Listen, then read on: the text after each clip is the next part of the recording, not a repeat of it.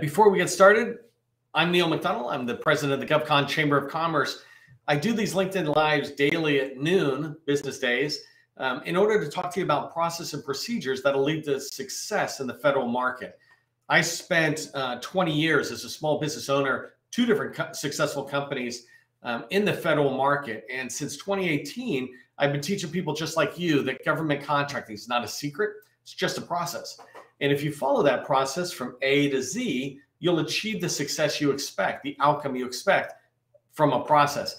So today we're going to talk about the process of understanding how does know, like, and trust fit into our sales life cycle. And in the federal space, I just want to share the way I describe federal sales is it has three distinct phases, basically. It has business development, capture, and proposals. And so we're going to dive into that in today's call. I want to talk to you about a myth related to know, like, and trust, right? The whole concept that's out there. And then I want to share with you a story about a particular contract that I won that is applicable to today's lesson related to people not buying from people who they know, like, and trust, right? They buy from people who write good winning proposals. If you watch my other video, I talk about winning proposal scores. That's what wins proposals, is a good proposal. And then the last thing I want to talk about is how do you actually use the concept of know, like, and trust in there? Excuse me. So the first thing I want to just mention is that when you think about know, like, and trust, there's a lot of people out there that will say people only buy, I don't know why I'm using quotes, right? People only buy from those they know, like, and trust. In fact, I say that all the time. But the reality is that's a commercial side way to sales. In the commercial side, people definitely do buy from who they know, like, and trust. I've gone after large contracts with like multi-million-dollar contracts on the commercial side, and I've known the focuses of power, the head of the IT department, et cetera. And they're the ones that go, you know what, Neil, I like your company. I trust you. And I know you guys, obviously. And so I'm just going to go with you guys, right? They can do anything they want in a commercial company. Some of them have different guidelines for how they award contracts, but basically they can do anything they want. On the federal side, it's completely different, right? There's this misunderstanding, I think, sometimes when you hear people like me say people buy from those they know, like, and trust.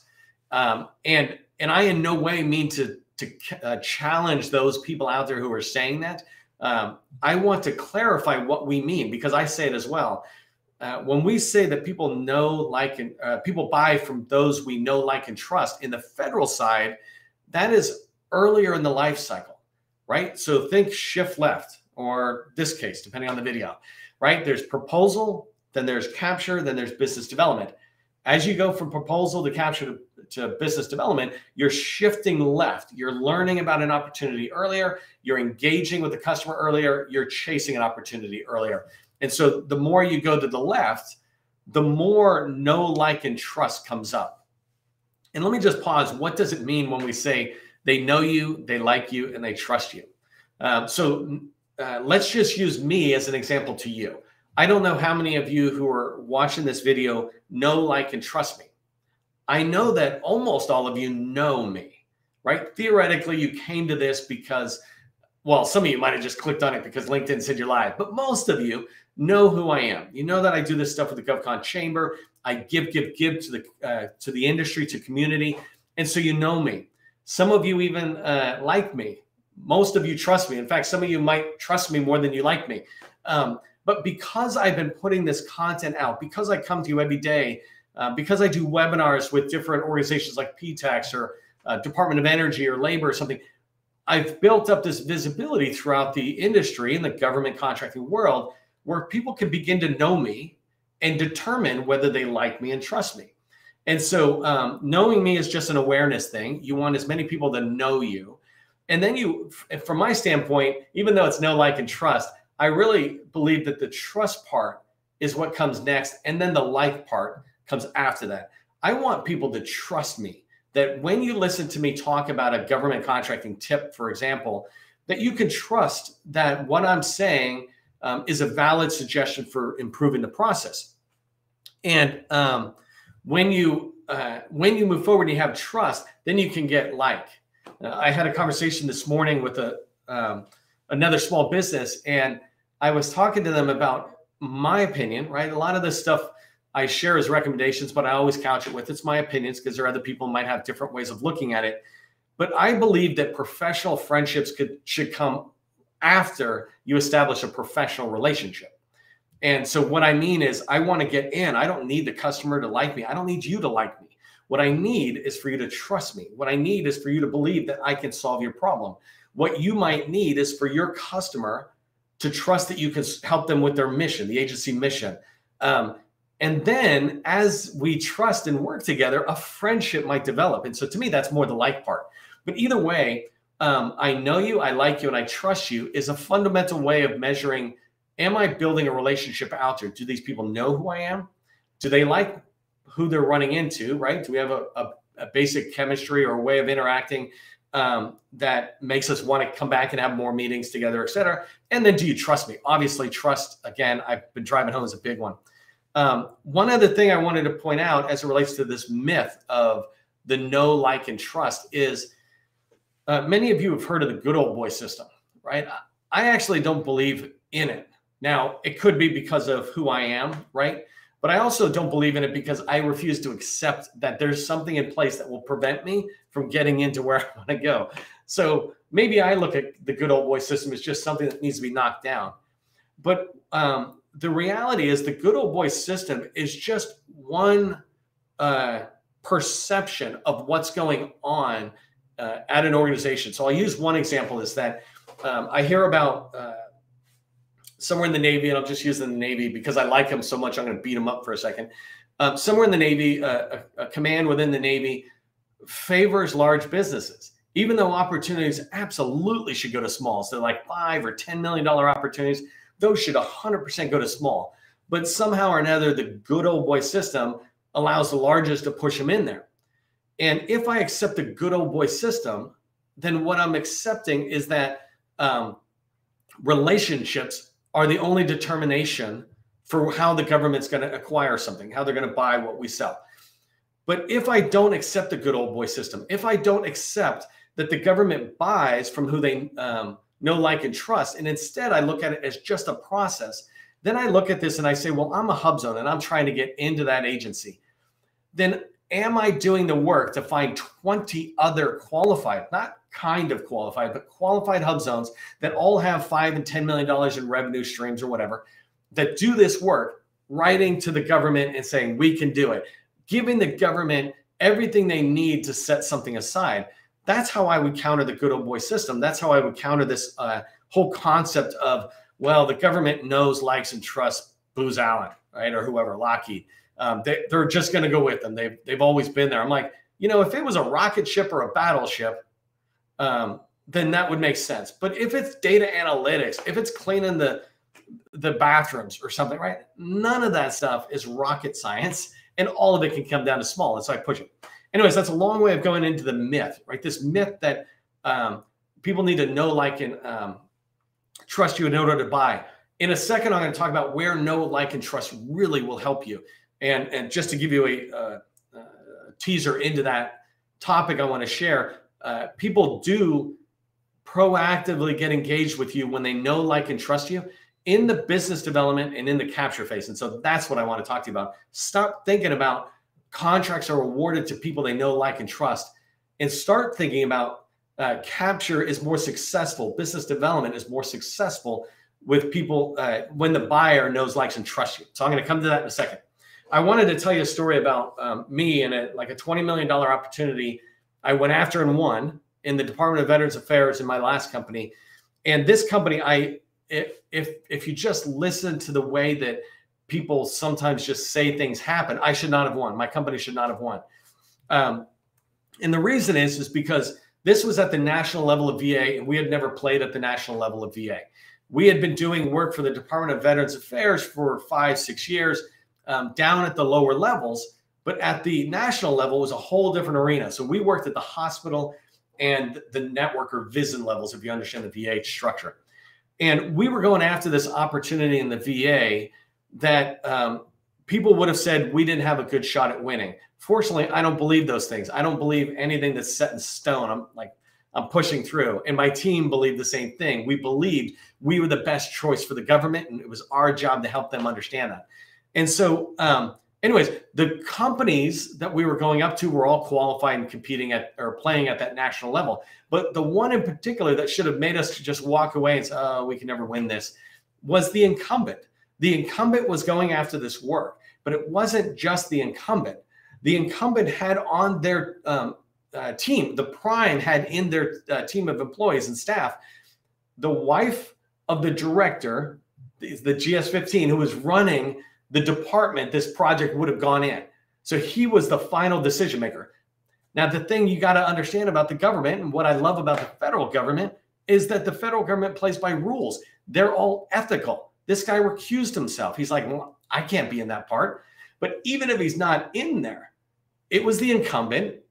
His wife was working there, and she had been working on the previous contract. So intimate knowledge of the customer, I mean, literally, but intimate knowledge of the requirements and experience in there. You should have thought they would be a shoo-in, but we beat them out. And the reason we beat them out is because we came with a better look at what they wanted. We had experience in the field where none of these people playing at the national level did. They were always focused on top-down solutions. And what we were was bottom-up requirements, bottom-up needs. And that brought a whole new way of looking when the evaluation committee looked at it. And so even this gentleman who was the director of the program office, he's not the only decision maker, even if he didn't recuse himself. There's a whole team that are in there during proposal evaluation. And so all of these people operate completely above board. It's an ethical environment. In the federal government, the way procurement's done, it's done by a team, and they evaluate the proposals. Are the proposals winning proposals at a price we can afford? Good. They go in this pile and we pick one. It's not, is Niels in there? Oh, let's pull Niels out, right? And so in here, when you think about winning a proposal is when people know, like, and trust you. That's not really accurate. The accurate statement is you can learn a lot about your capture activity and business development activity when you begin to develop relationships with people that know, like, and trust you. So I'm going to come to that third bullet in a second, but I did want to ask you a quick question. One, hopefully, let me know if this is making sense. If it is, give it a thumbs up or something, or just wave at me, raise your hand.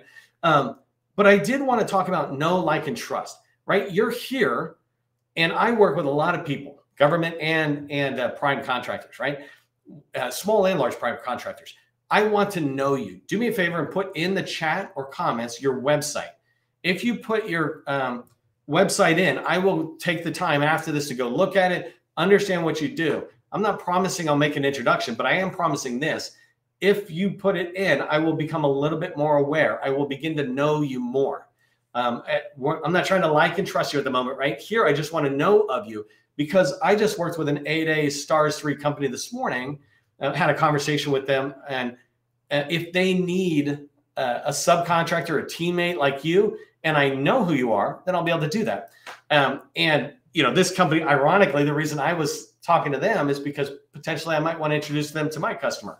So it's a whole good world. Put your website in. I'll go take a look at it. Okay, so I'm going to look really quick. I'm going to look down here, just looking at my watch. I want to come into where do you want to put in place this idea of know, like, and trust? People work with those they know, like, and trust, right? So knowing is visibility, and then liking and trusting is once you've started to build a relationship. And so there's two main areas that know, like, and trust really fit into your federal sales activity. The first place is in business development. As you're doing business development, you're trying to get into an agency, understand an agency. You're trying to identify opportunities. You're trying to get into the program offices to have and influence conversations. Well, the way you do that is to begin to knock on doors and meet with people, et cetera. And so they begin to know you. There's many different ways you might be able to do this, and I don't want to go too far into them. But an example is you might attend an industry day, right? And in an industry day, you can learn who the program managers are, or you can understand who some key points of context are. If you follow up with them and have a meeting with them, they're beginning to know you better, not just know your name and your company, but now they're beginning to know how you might fit in. If you can switch away from a two-person, this is a weird way of me saying this, but what I'm trying to say is I'm trying to say adversarial, but soft, right? You know how sometimes we might see somebody and we're kind of looking at each other, if you can move away from that early stage of a relationship to a stage where the conversation's now having, right? It's not just one-sided where you're there as their subordinate, but you're there as a soundboard to them on their needs. So if you're talking to a program office, they move from knowing you to trusting you when they can begin to talk about their challenges, when they can begin to talk about their goals, and you engage them with some of your industry expertise. That's where you're building this relationship from just knowing me to trusting me, right? And if you have enough of these meetings and they're good meetings, then you will begin to get to that stage with trust.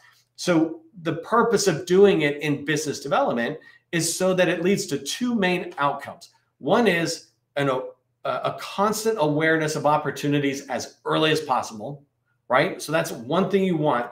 And the more people who are in the government target agency that know, like, and trust you, the more chances you will know about it long before the RFI drops.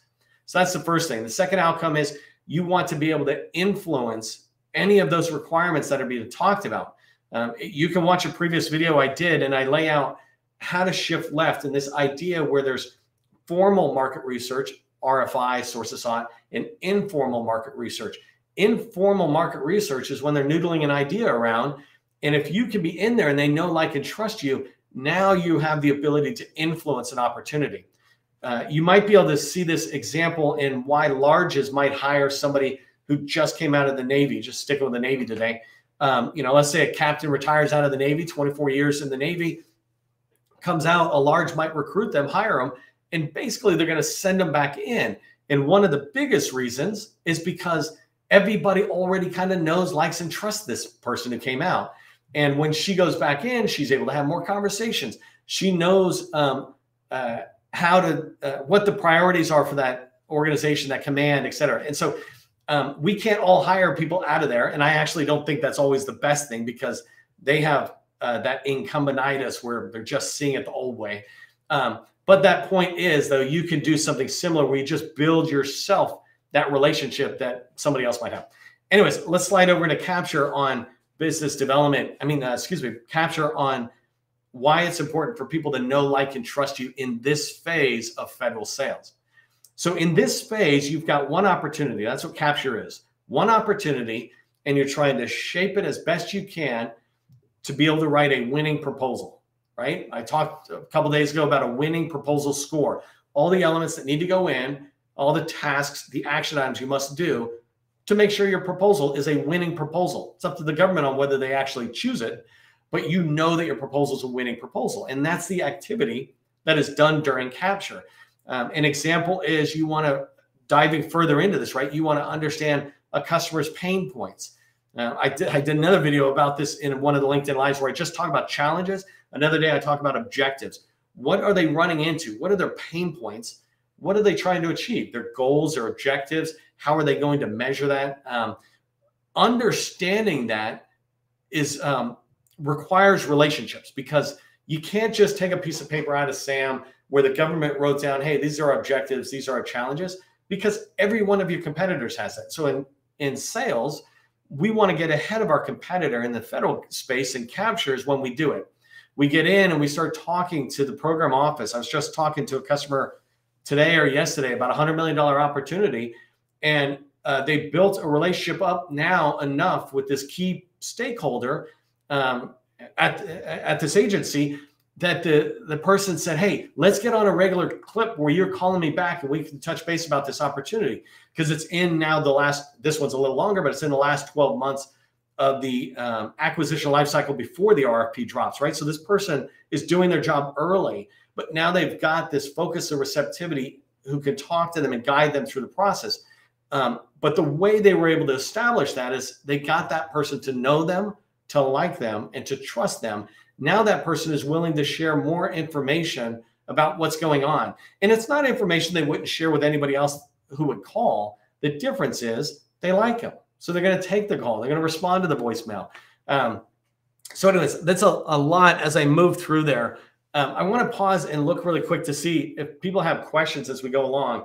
I'm going to tell one other story that I want you to pay attention to. But before I do, if you have questions about what I'm saying, put them in the chat. Let me know if this is making sense. Right? If this is making sense, give it a thumbs up.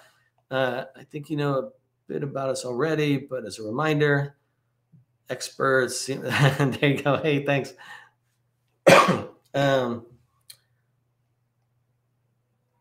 Yeah, so Larry makes an interesting point that that there is sometimes favoritism, there is sometimes nepotism, racial bias, whatever you want to say, anything you want to say. I would agree. There's always some exception.